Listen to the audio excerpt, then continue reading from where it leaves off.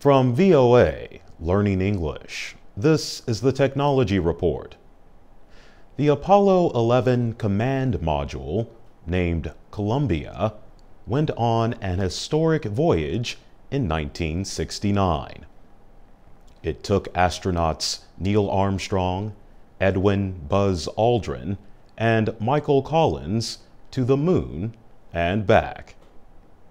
It is on display at the Smithsonian National Air and Space Museum in Washington, D.C.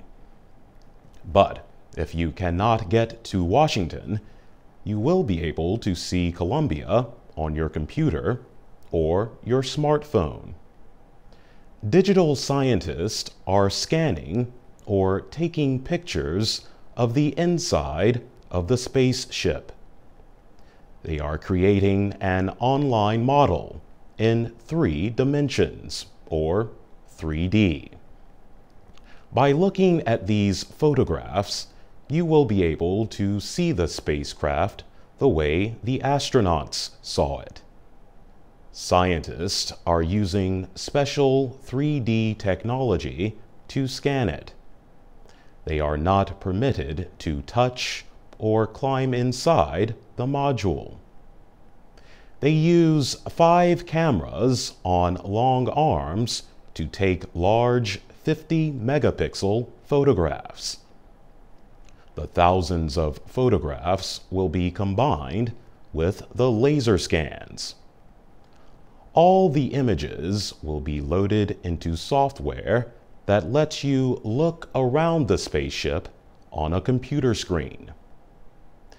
The user will be able to see the Columbia both inside and out.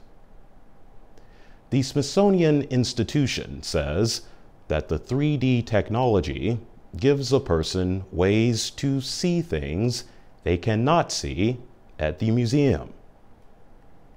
Metallo is a 3D imaging specialist.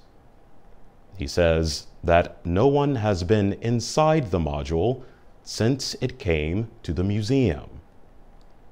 Now, he says, with this information, anyone in the world can view what it looks like inside this incredible piece of history. The virtual digital model will be available online by the middle of 2016. For VOA Learning English, I'm Jonathan Evans.